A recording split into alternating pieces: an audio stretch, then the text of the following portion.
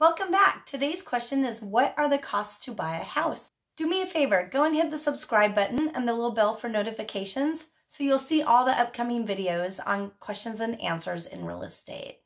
There is a myth that all you need is a down payment. There are some other costs when purchasing a home, and I want to be sure you understand them all. Just because you're able to get a home for zero down does not mean you can purchase a home with zero money. There are some other expenses a buyer needs to be aware of. When you write an offer, typically an earnest money is needed.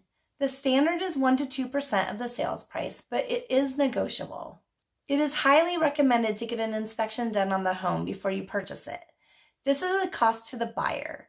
There is also closing costs, title, escrow, document preparation fees, notary fees, tax and interest proration, escrow fees, homeowner's insurance premiums, and mortgage commission.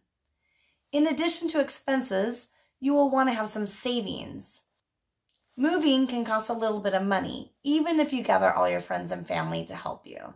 Being a homeowner comes with more responsibilities. You never know when you might spring a leak. This is now your responsibility. There's no more landlords. Or maybe you need to do some home improvements. It is always best to have an emergency fund as well. If you would like a breakdown of the cost to buy a house, send me a message or leave me a comment below. I will get right back to you. Thank you so much for watching, and I will see you next time.